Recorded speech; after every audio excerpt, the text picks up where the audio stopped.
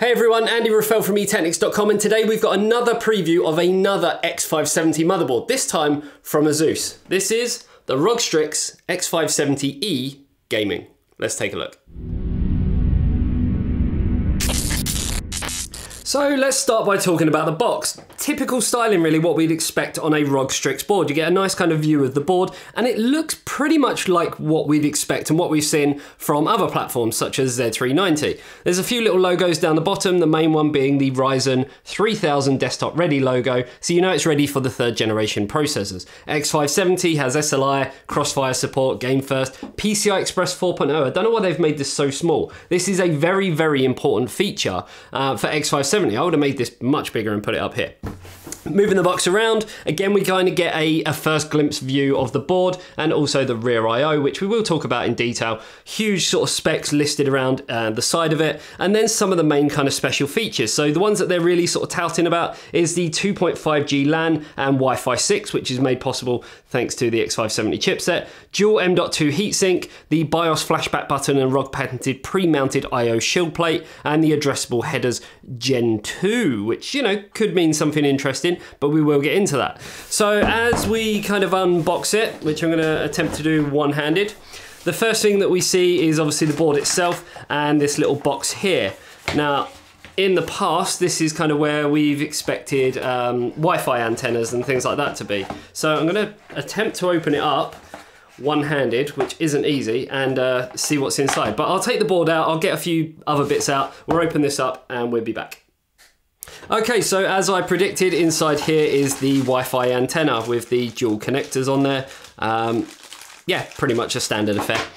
Inside here we have, to start with, the user's manual. So again, a typical kind of thing that we'd expect. Driver CD for people who still actually use them. And then we've got a couple of stickers. I'm sort of noticing this more and more with various boards these days. So you have ones to kind of label up all your cables. You have ones for ROG battery stickers, fan labels, kind of a bit of everything. So yeah, pretty nice little touch. Inside here, just a thank you for purchasing this board. And then a cable mod voucher for anyone who wants some cables made up. Having a look in the rest of the box, if we take this whole panel off, we get some cable ties for making things, you know, neat and tidy inside your chassis. We have various screws for M.2, so you've got 2 of the mounts as well as 2 of the screws, or 2 of the standoffs and 2 of the screws. We get a little door hanger, so we can pop that on there. Accessible area, enter if you dare, so that will sit there. And then other than that, we have 4 SATA cables, and they are, yeah, so 2 of them are right angled and 2 of them are just kind of your straight generic ones. Other than that, inside we have a RGB header cable, so an RGB cable, standard 4-pin. We also have a 3-pin RGB header. So every motherboard manufacturer I've seen lately are really kind of, you know, taking RGB seriously, and they're bundling in sort of all this stuff. And then by the looks of it, we have a temperature probe, which you could essentially plug anywhere, sort of, you know, position it anywhere inside your case, and yeah, measure the temperature and allow the software to kind of do the rest for you. So that's all the accessories out of the way. Let's move on to taking a look at the motherboard. And by the way, we will hopefully have previews of these boards as well. So we've got the X570 plus Wi-Fi, as well as the X570 Pro, the Prime board. So let's take the motherboard out and have a look.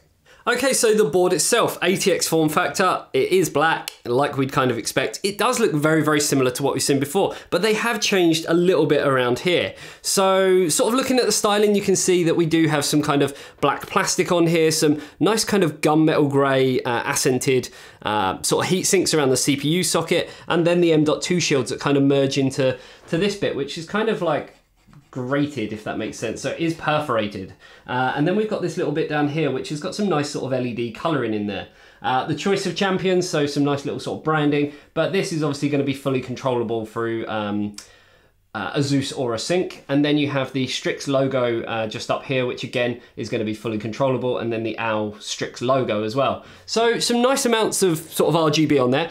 A bit of a weird bit of styling is, you may remember I did a sort of video review, it might have even been on the Z390 Strix E Gaming, and it had a fabric kind of tab on it. Now it looks like they've gone to maybe rubber, but yeah, it's just a bit weird. I don't know why you need that on a motherboard.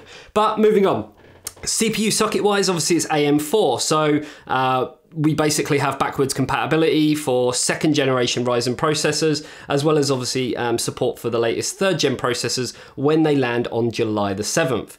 In terms of the phases, it looks like we have 1, 2, 3, 4, 5, 6, 7, 8, 9, 12, 13. So it looks like a 12+4 phase design, which is an interesting one to say the least. There are other boards in X570 from other brands who have gone with like a 14 phase design. For some reason they've gone with a 12+4. So there must be reasoning behind it. I know there was a big hoo-ha back in the day with Z390 and what was going on with the phases, not just with ASUS, but with other brands as well. So hopefully, you know, they're being clear with how they're clarifying this now. To get our power to the CPU, we are looking at an 8-pin and a 4-pin. I was actually maybe expecting 2 8-pins, but I'm guessing as you move up the stack to something like the Hero board, that's when you're going to see, you know, maybe a bit clearer design when it comes to the VRMs and obviously the power delivery. So also at the top, we've got lots of fan connectors. So we've got CPU fan, we've got CPU optional, and then a pump header. We've got a RGB 4-pin header over here. We've got an addressable Gen 2. I'm not even sure what the whole Gen 2 thing's about, but that's going to be an interesting one to see. RGB header. Moving sort of further down, we've got our 24-pin. Then we've got our Type-C connector, USB Type-C. Moving even further down, we've got our SATA ports, which I'll talk through in a minute. But down here, front panel headers. We've got another addressable, another 4-pin. Lots more fan headers for system fans. We've got our USB 3.1 or 3.2. Some bog standard legacy USB 2.0 ports. Moving along, we've got some just sort of generic connectors like your TPM and audio and stuff like that. A debug LED as well. It's quite weird to see a debug LED on a board like this, but no sort of, you know, power sort of reset buttons from what I can see. So yeah, quite an interesting sort of look at that. Obviously memory, we have 4 slots here supporting DDR4. It'll probably be speeds of up to sort of, you know, 4400 megahertz and beyond if you're going to be overclocking, that kind of thing. Expansion slot wise, we're looking at a single X16 slot up here, which has got some shielded armor on it. We've got another X16 slot that, as you can see, operates at X8 speeds, and then another, and that's got armor on it as well. And then the third one hasn't got armor, X16 slot, but operates at X4. Obviously, if you are doing Crossfire or SLI, then this one's going to go down to X8, so you're looking at X8 and X8. And then you've got your 2 X1 slots down here as well for other expansion cards like USB, network cards, that kind of thing. Obviously, when it comes to M.2, you have got a slot up here, which is covered by this shielded kind of M.2 plate. And then there's another one just down here as well. And I'm guessing that they're going to have RAID support as well, which is going to be stupidly fast when you think this is PCIe Gen 4 as well. For your other storage needs, there are 8 SATA ports here, which you're going to have support for RAID 0, 1, and 10 most likely. All SATA 6 as well. As we move around to sort of the rear I/O, you can see that it's pretty plentiful. There's not sort of, you know, huge amounts of USBs. Instead, they've given you some other kind of key features. So we've got DisplayPort. And obviously with X570, we get DisplayPort 1.4. You've got HDMI 2.0. There is a BIOS flashback button just on here as well. And then a USB port, but it's specific for sort of utilizing that BIOS flashback feature. We do have some more USBs up here as well. A couple more here, the super speed USBs. 2.5G Ethernet gigabit LAN. Well, it's not gigabit, it's 2.5G, but you get the point. 2 antennas for your Wi-Fi 6, and as we showed you earlier, you do get that Wi-Fi antenna with it. We've got our gold-plated audio connectors here and an SP diff. Now, when it comes to the audio, you can see that it has got the Supreme FX like we'd expect on a Strix E Gaming board anyway, and you can see that it has got kind of the isolation down here as well, and some high-capacity audio capacitors there as well. So yeah, a pretty kind of well-spec'd board, nothing too out of the ordinary. I guess when it comes to a board like this, Strix E Gaming have always been really good because they offer sort of great value for money based on the features that you get. And you've got to think here, we've got 3 X16 slots, we've got M.2, we've got, you know, all of the great features from X570, plenty of SATA ports to keep you going, and a really nice kind of I/O plate when it comes to connectivity. Hopefully ASUS get the price on this right. I believe that if they do get the price right, this is going to be a really, really good board, a really big seller. But I'm really eager to see what the performance is like, especially with this 12+4 phase design. It's going to be an interesting one, guys. Hopefully you enjoyed this video. If you did, you know exactly what to do, and I will see you in the next one. See you later, guys. Bye-bye. Bye.